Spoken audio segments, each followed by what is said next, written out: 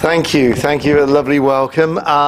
It's a real joy to be here. We've had one joyful service. I love the worship. You sing. Great. Thank you.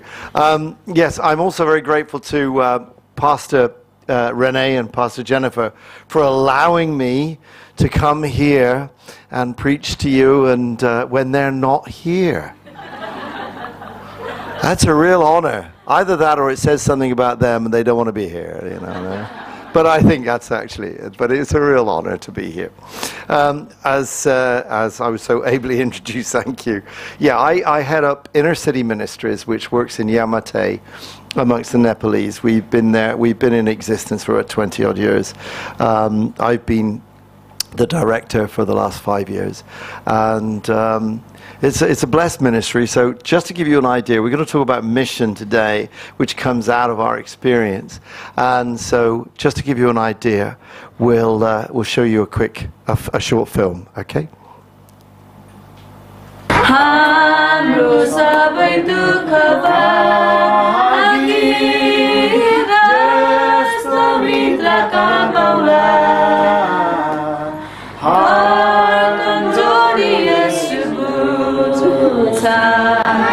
He's the source of life, He's the source of joy, He's the source of peace. Where should I look? It's you, Jesus. Right?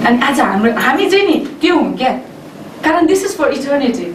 And I see here a lot of families, they don't really care for the children. Means, of course, they care their need, physical, like food and clothing and school, but really to spend time with them and to teach them when they are wrong, if they're doing something wrong. So they think it's not necessary when they are young. So we thought if they go in the street or park, they get, involved with other stuff. So that's why we open our center every evening. So these children come to our center to do their homework. Now we are tutoring. Every evening we are tutoring the children because when their parents are at work and after school when they come back, there's no place to go for them. And when they go back home, there's nobody. On Friday night we have youth worship. It's going on. On Saturday, kids club. And on Tuesday, family ministry. We visit people into their homes, their houses, house to house. And we have a counseling ministry that happens randomly whenever our guys, they just need help. So they call us. So we just attend them and we pray for them and we counsel them for any reasons. God has been leading me and our ministry into training our young people, training our preteens into them having a stronger relationship with God, but at the same time how that relationship with God will change their lifestyle and how they can actually involve God in their everyday life situation and thus see a change in their family system. And I feel like focusing on this young generation so that the second generation of people living in Hong Kong will have a God-based family and a good system that I'm looking forward to.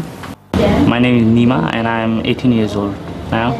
Before I came to Jesus, but my life wasn't so good because I really didn't have so much friends out here as I'm new to this place, and my life was quite frustrating, I feel, and I was quite lonely. And the brothers in the ICM, they encouraged me, and so they told me about Jesus, His love towards my life and towards me, so that He died for our sin, and I really felt that touching. And as I came to the fellowship, I could get a new community where I could feel them as my family.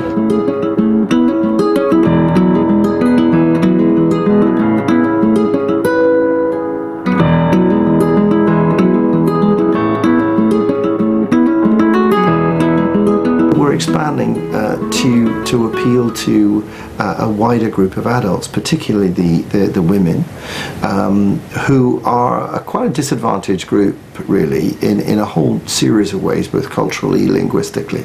And we want to enable them, to empower them.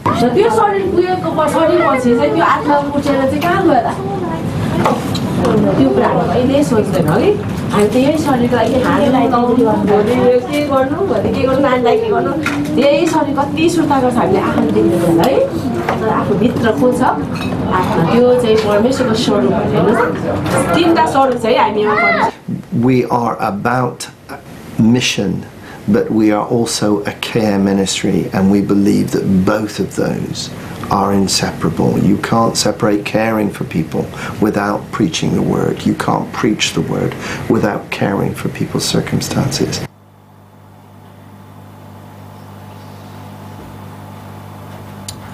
That gives you a very brief idea of our staff and what we do. So I'm going to share some words this morning, but before we do, let's go to our Lord in prayer. Father God, thank you so much for this opportunity to be together. Thank you so much, Lord Jesus, that although we may not know each other very well, you know all of us intimately, Lord. You know our thoughts and our feelings. You know who we are. And because we are united in your heart, Lord Jesus, so we as brothers and sisters join together. We are known by you and known to one another for eternity, Lord.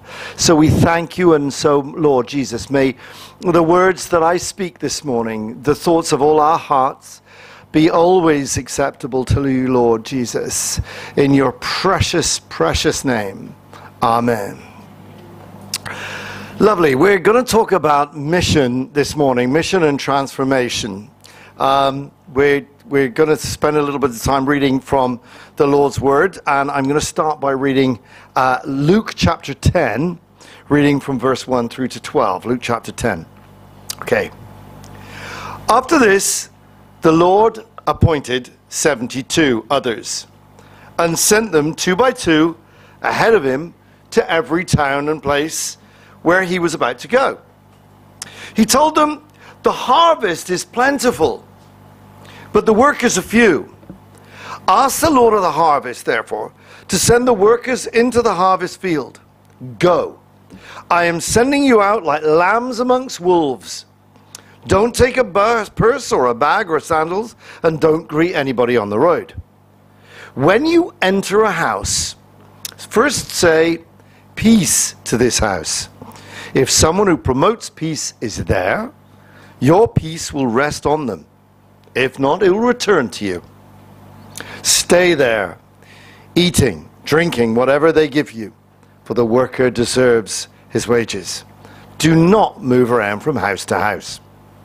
When you enter a town and are welcomed, eat what is offered to you, heal the sick who are there, and tell them the kingdom of God is upon you. When you enter a town and are not welcomed, go into its streets and say, 'Even the dust of your town we wipe from our feet as a warning to you. Yet be sure of this, the kingdom of God has come near.' I tell you, it'll be more bearable on that day for Sodom than for that town." Thank you, Lord, for your word. This Bible passage is one of a number of Bible passages where Jesus sends, first of all, generally speaking, the 12 out, and then he sends out the 72. Just indicating that there's a whole lot more than just 12 disciples. There were a whole lot more than just 12 guys, okay? There were a lot of women who joined Jesus because Jesus and his disciples, you know, they could probably cook, but the women probably cooked better, and so they looked after them as they went around. So there were a lot of people.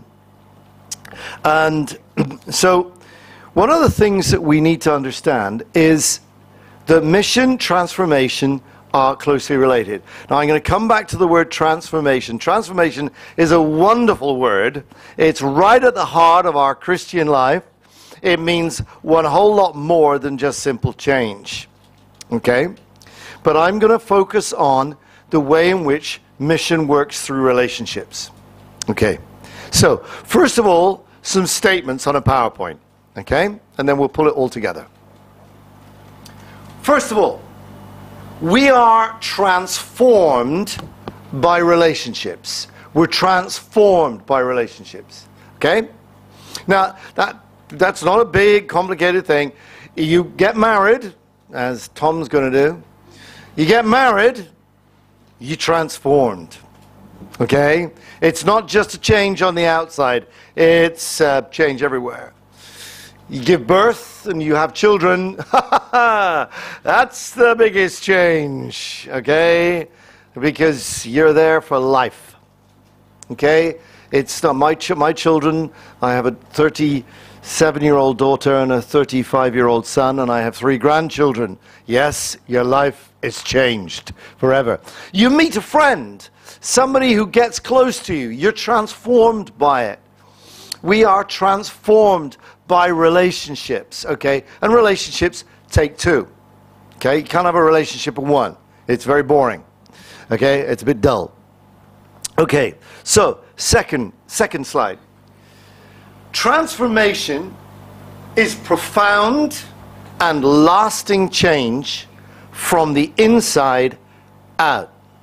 Now, my illustration. Caterpillar to butterfly. Okay? Now, a caterpillar's life is eating. That's what they do. They get fat. It's a nice life, but it's a little dull. You just go from leaf to leaf. Okay? Eating it. And it's a good idea to get off to go to another leaf, otherwise you're going to fall off because you've eaten it. So, caterpillars move around, but they don't fly. You can stick a pair of wings on a caterpillar and it will not change it. It'll just make it look odd. But what happens is the caterpillar is transformed. Now, it comes from the Greek word metamorphuo, which we use in English metamorphosis. And the caterpillar changes, but not just on the outside. It's a complete transformation, because that becomes that. And it can fly anywhere. It can pick the leaf. It can fly over and go, hey, caterpillars, get a life. It can do anything. Some butterflies can fly up to 7,000 miles. The monarch butterfly in the US does the very same thing every year. 7,000 miles. It flies, it's transformed, it can soar. It's totally different. It's changed beyond recognition. Okay? Transformation. Got that? Good. Third one. The Christian faith is not a religion, it's a relationship. Now, this is an important statement, okay? Christianity is not a religion. I confuse people many times when I say this, so I will explain. Because people say, you're religious, are you? And I go, no, I'm a Christian. And they go, You see, religion is what humans do. Religion fills the gap. It fills the hole in us left by the fire. Because we know we need a relationship with something. And so we create religion. We create man's search for God. And throughout history, man has continued to search for God. And we've got a whole variety of religions and religious activity. But Christianity is God reaching down to us. God bringing us back, because he wants the relationship with us that he always intended. That was always his plan. So Christianity, the religion, the faith of Christ is not a religion. It's a relationship. The relationship with God. It's based upon a relationship. It's not based upon rules. It's not based upon ritual. It's not based upon religion. It is relationship. Okay? Next one. Mission is not marketing. Okay? We don't market the Christian faith. We're not marketing a relationship. We're not trying to persuade people that this is a good idea. Okay? We want lasting change from the inside out. We're not trying to persuade people that this is a good thing. It's sharing faithfully the gospel of grace. And lastly, relationship is the key to mission. Now, this church is a wonderful mission-hearted church. I know that because I know Pastor Rennie for some years, and I know Pastor Jennifer as well, and I know what you do because he tells me, and I delight in it. We share month in, month out when we meet. And I know that the mission you've got in Sichuan at the moment, and also the mission that you had a few weeks ago in Hong Kong. Wonderful. But mission can only happen truly where there's a relationship. This idea of people swooping in, swooping out, and hoping that people are going to take some notice actually doesn't work. So, the most important thing that we need to focus on is relationship and how that enables mission to happen effectively.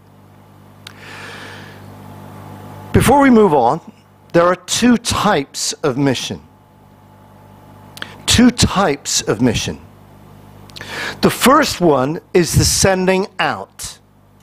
Now, sending out is what we read in the gospel this morning, where Jesus sent out the 12 or the 72. He sent them out. The word for sending out is apostoline, apostle. We get the word apostle from it. And anyone who's sent out, so Pastor Jennifer is an apostle. She's going out in the name of Jesus. And sending out is critically important, because sending out is a clue to the way in which all early Christians, in fact, how the church spread. People were sent out. They became missionaries. And we've got this idea that if you're going to go on mission, you become a missionary. And you must be sent out. But no, there is a second type of mission. And that is stay put, local, here, where you are, where you don't send anywhere. You do it where you are placed. Many of you are here because you work here. This is where you work. It's not your home. It's where you work. So you're here already. You're not being sent anywhere. This is mission where you are. Both of these types of mission are relational. Those who are sent out, as we will see in a moment, will not be effective unless they create a relationship. And those who are stay put missionaries will not be effective either.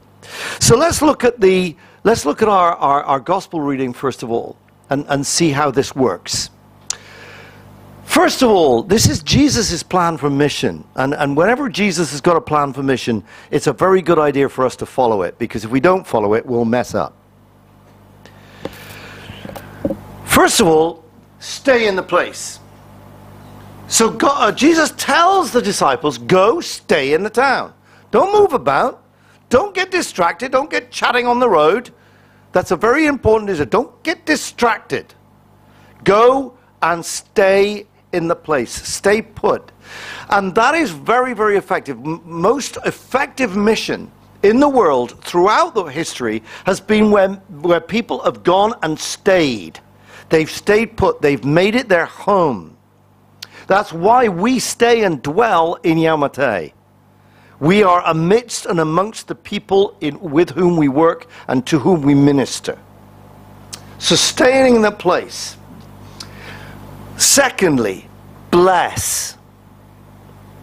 Now this is a lovely word. Bring peace. Now in the English language, peace is actually a negative word. It's not a nice meaning, but it's a negative word. Because we understand peace to mean no noise, no war, no children. You know, I got 3 grandchildren. They're 3 boys, okay? 7, 5, and chaos. And they, you know, hey, boys, woo, wooey woo. And when they go home, which is lovely to be a grandfather, you know, we get to go, bye-bye. Go home with Mummy and Daddy now. Hooray! Shut the door. And so peace comes back into the house. And we tidy up the mess. But it's lovely having them. That's not what I mean. But peace tends to mean the absence of something, okay? But in the Bible, in Scripture, peace translates the word shalom. or in Greek, arene. And that is a very positive word. It means the wholeness of God, the completeness, the restoration, the very presence that God is. God brings wholeness.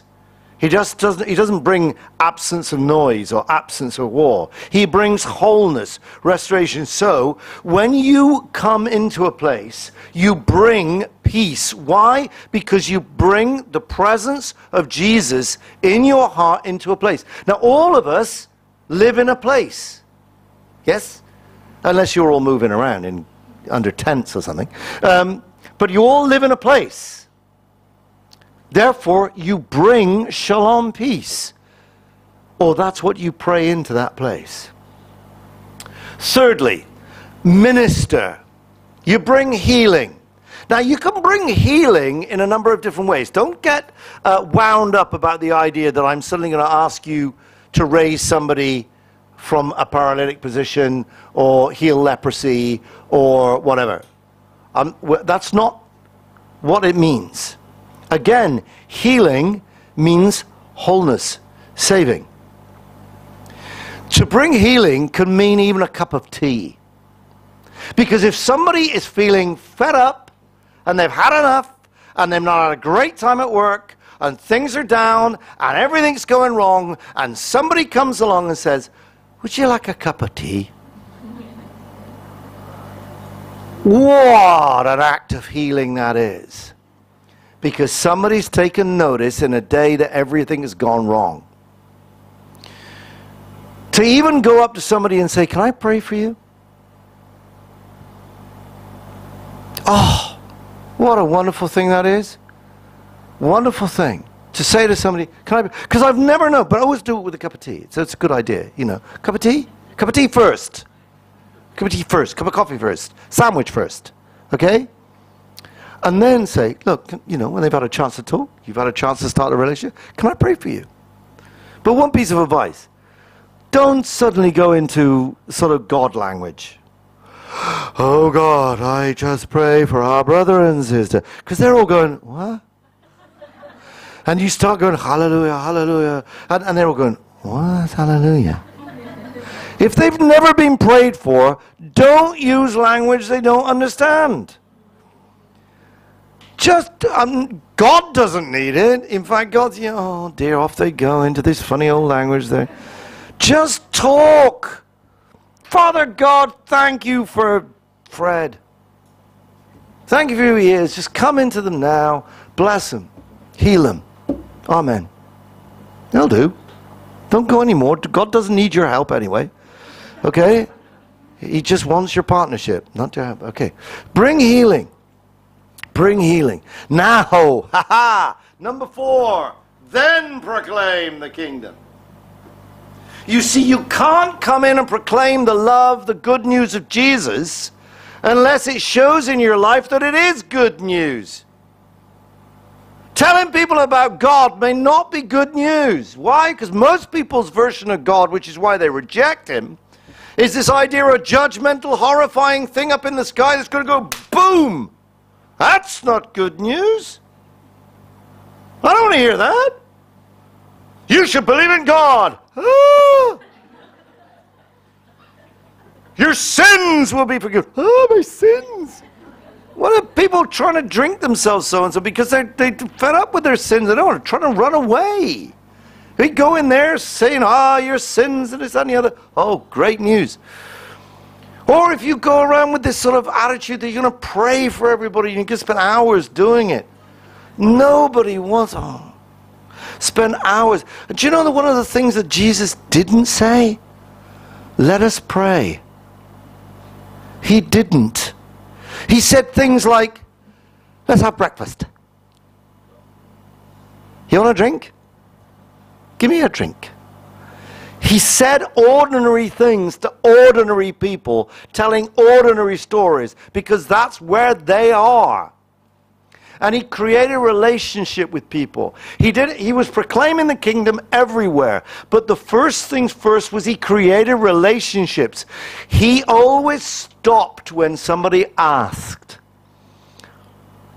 Now, one of the things we need to do is have a sermon series called Walking in the Stops of Jesus. Not in the steps of Jesus. Walking in the stops of Jesus. Because Jesus always stopped for people. He never lost sight of the mission. And always stopped. That is a word for me. Because I'm forever up on the next activity. I'm always thinking about what I got to do next. And I need to stop proclaiming the kingdom. So that gives us an understanding that all of these first three are relationship creating. We create relationship through these things before we start proclaiming the good news. We are the good news before we proclaim the good news. That's a challenge to all of us. Are we good news in our relationships? Particularly with people we don't like. There's nothing here about like. Jesus doesn't ask you to like the people. He says love them. There's a difference. Okay? You may not like the people you work for. But you do have to love them. Okay? You may not like the people, you know, we all go to work, and we all go to work with people we don't know. Some of them we love, some of them drive us up the wall. Some of them drive us, oh yes, I'll go and get another cup of coffee. Okay? But it's relationship that will make the difference. We create relationships. Okay, but let us look at this stay put one. So let's go to the next slide. Okay, I want to tell you about the first missionary. She was okay, we don't know who she was. We don't know her name. The first missionary is accounted for in John chapter 4, the woman at the well. Now, Jesus is traveling through Samaria, which is an unusual thing for a Jewish man to do anyway. It's the middle of the day and it's hot. Okay, it's Hong Kong hot, only dry hot. And he's thirsty. All the disciples gone off, and he sits down at a well. These were quite big places. Okay, woman comes in. It's midday. Now that's very unusual. Women don't go and get water in the middle of the day. Stupid time to get the water because it's hot. Okay, but she's coming because she doesn't want to meet anybody else, and they don't want to meet her. She's not the village popular lady. Okay, so. And suddenly, this guy is sitting there. She didn't know him. She knows he's Jewish. She's hoping to avoid him. And he says, could you give me a drink? Can you give me a drink? What? You asking me for a drink? Yeah. Give me a drink. Do you see what I mean? Jesus didn't say, hey, let's pray. Let's have a little worship together. He doesn't say that. Let's sing a song. He just says, could you give me a drink? That's such an ordinary thing to say. Okay. Now this woman's in. Yes, and then Jesus starts talking about living water. Okay, and she's intrigued. Give me some of this water. And he says, well, look, you go get your husband. And she says, I don't have a husband. He says, yes, you don't. You're right. Well done. You're speaking the truth. You've had 5 husbands, and the one you're living with is not. Whoa! He's gone straight into the secret areas of it. I can see you are a prophet. And she's thinking, I don't want to talk to this guy anymore. Well, you know, we Jews, we Samaritans, you Jews, she's gone into some argument about where you worship. Jesus is not interested in that at all. Let's get rid of the theology. Let's get straight to the relationship. And he carries on straight to her heart. And then what happens? Wonderful thing happens. She's been a Christian for 3 seconds. She's not out theological training. She doesn't know anything about Greek and Bible and this and the other. She doesn't know anything. She's lived her life exactly as it is. And what does she do? She leaves her water jar behind her. It's like leaving the bags in parking shop. She leaves the water jar. That's why she was there. She's not interested in the water jar anymore. She's in such a passion. Why? Because she's going to back into the town and say to the people who she has been trying to avoid, the people who don't like her and what, right? They don't like what she does. And she says, come and see a man who told me everything I ever did. And they're probably thinking, could this be the Messiah? Good news. And it's all over her face. It's all over her face. Everything. And they all come out. Wow, let's go see this guy. And they believe. She's the first missionary.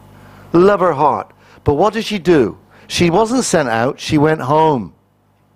She went home, which is where we're all going to go later. Yeah? I hope you're going to go home. Please. Okay? Jesus has built a relationship with this woman already, and he missions to her. She goes straight back home to the people who know her, but she's not concerned about her reputation anymore. She's not concerned with what people think about her. She's not concerned with whether they think that she knows everything there is to know about. Could this be the Messiah? She's just met him. You don't need to be a theological genius to be a missionary. You don't need to be knowledgeable in Scripture up to your eyeballs in order to tell people about Jesus. In fact, frankly, you're better off if you've just met him, because then his love will bowl you over and your face will be full of the radiance of what it is, which is why we're always radiant when we come out of worship, because we come face to face with Jesus. So we're radiant. That's the time to go and sit and say hi. Okay? But this is also for the weak. So how does this come out of what we at Inner City Ministries do? Well, I'll give you an idea. We work in Yamate. Yamate is not one of the gorgeous parts of Hong Kong. And that's some of our kids wandering rainy old street, Temple Street that is. Okay, so we work in the environments where quite a lot of our Nepalese people live. So how do we do it? We do it through things like sewing. You saw some of that in the video. We we teach our ladies to sew. They bring the children, and during the sewing, they get to make, they learn to make dresses, particularly children's dresses. And we've sent 200 dresses to a slum ministry in Uganda. We've sent dresses to Nepal, to street workers in Calcutta. We've sent them all over the place. So it's really the poor helping the ultra poor, which is a wonderful, empowering ministry for these ladies, because they suddenly realize they're helping. But of course, women have a great ability. They can talk while they sew. Yeah? Now, men can't. They either talk or sew. Yeah? Yeah? No, we can't do that. I don't know about you, but I can't talk and do messaging. I can't do it. I got to do one or the other. Okay, but women can talk and look after children, make a cup of tea, and sew at the same time. Now, it's a gift. And the talking, you see, you're sharing about Jesus, you're sharing, and so they get to eat some snacks, because we have snacks all over the place, and they get to share about Jesus. And these people, they were Hindu when they came through the door. Okay, but when they go out the door, we pray that they're changed, they're transformed. Because the relationship, they come into somewhere that feels nice. Like this place. This feels nice. It's a lovely place. It's like a home. Let's move on. Cooking. We've had vocational training ministry. We do a lot of cooking. We do a lot of sharing food. You know as well as I do, you can't cook in a kitchen and not talk to people. Not in Hong Kong kitchens. Well, right, you move the pan, I'll do the kettle. Okay, because they're not big. A nice place up there. But you know, you meet and greet. You have food together. You celebrate. You can't sit down with people around a table and not converse with them. It's relationship building.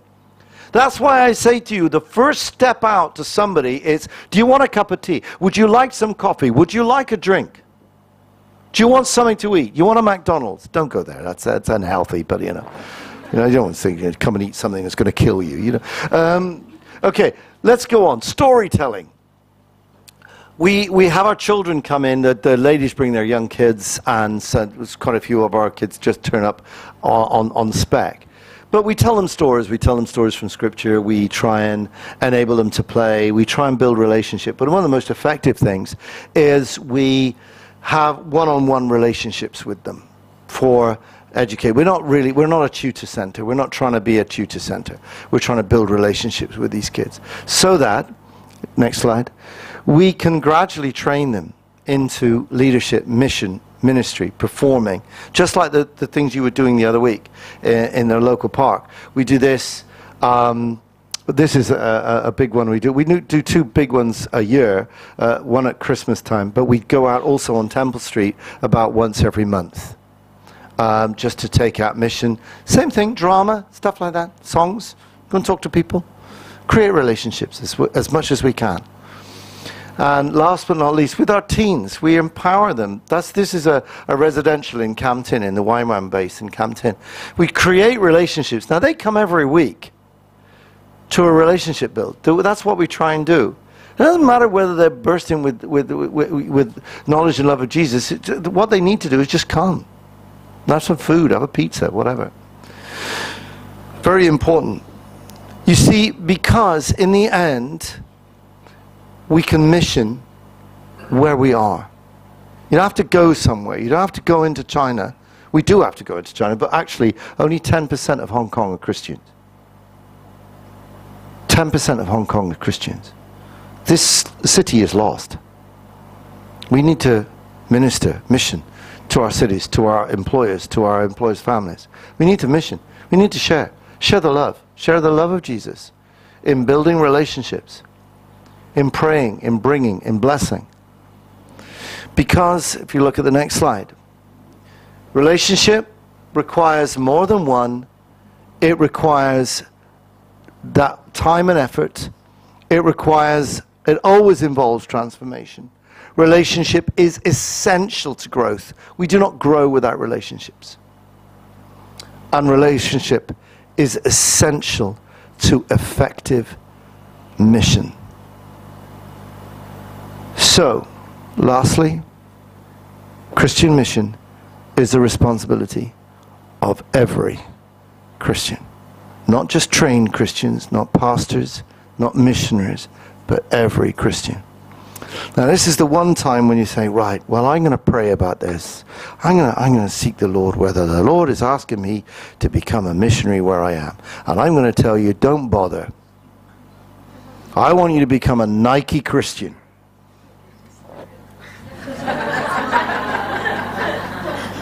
Okay? Even if you remember nothing else, when you go out that door, you're going to say, he told you, I'm going to be a Nike Christian. Okay?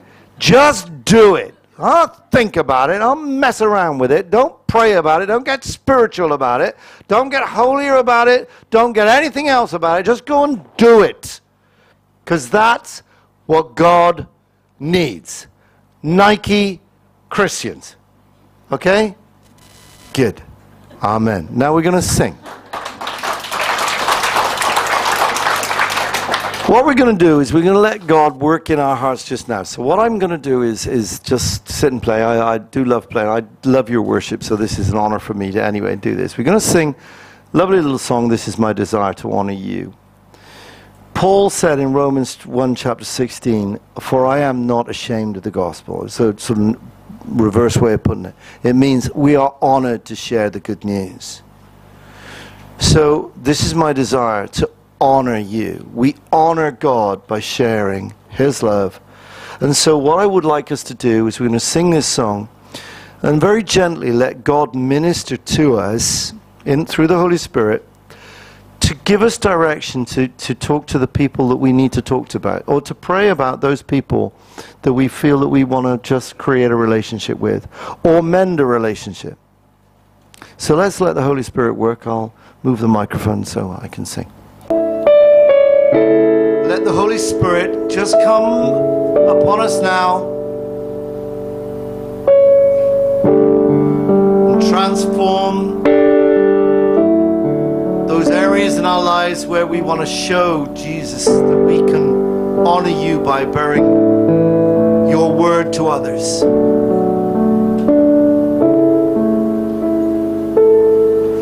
This is my desire to honor you, Lord, with all my heart I worship you.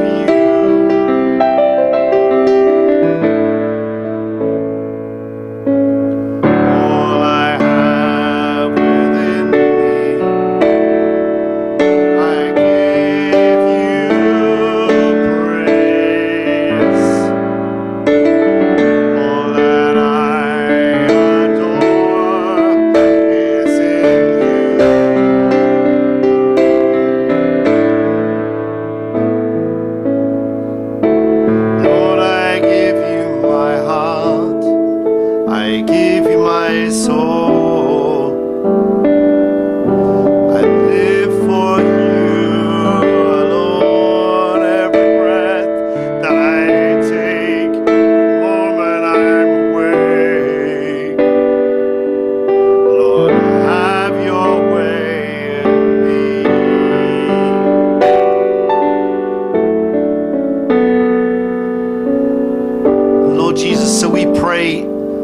as we sing this together, Father, that you will have your way. That you'll have your way with our relationships, Lord.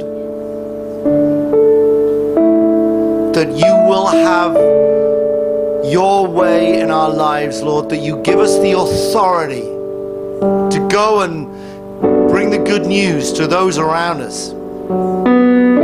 You have the power, Lord, but you give us the authority.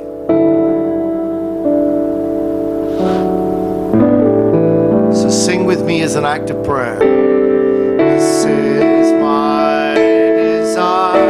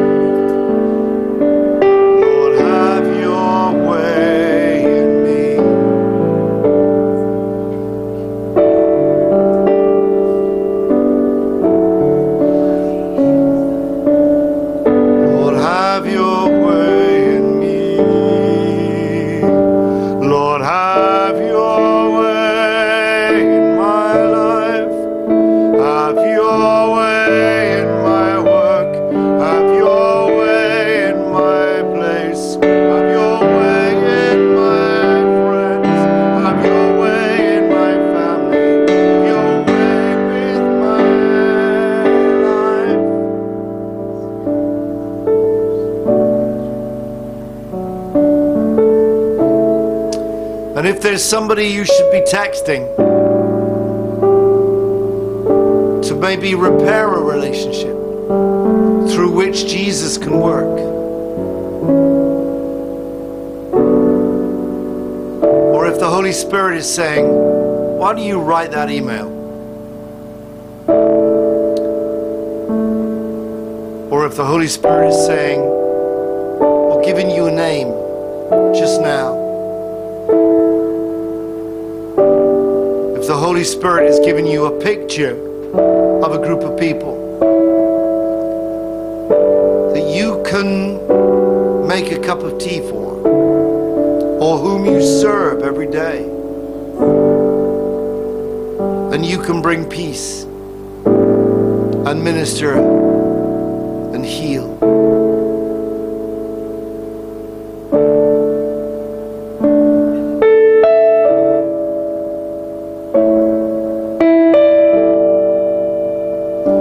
Father God, I ask you just to pour down your Holy Spirit upon this precious group of brothers and sisters. Lord, come. Holy Holy Spirit, empower and enliven your word in everyone's heart here. That, Lord Jesus, we may go out from here, that we can invite people to the movie. And even if we don't talk about you, Lord, we manifest your good news, Jesus, because we love you and you love us. You've loved us to the nth degree, and we want to share this, Lord.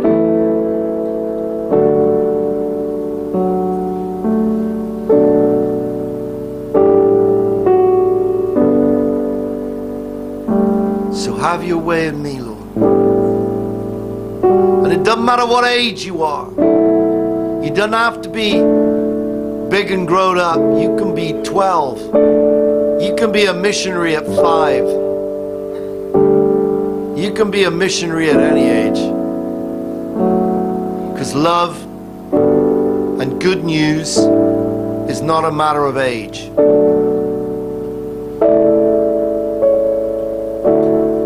So, Lord Jesus,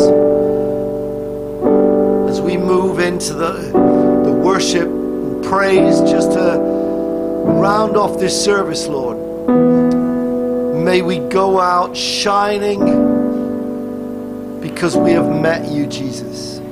And we can go and see. Come and see a man who told me everything I ever did.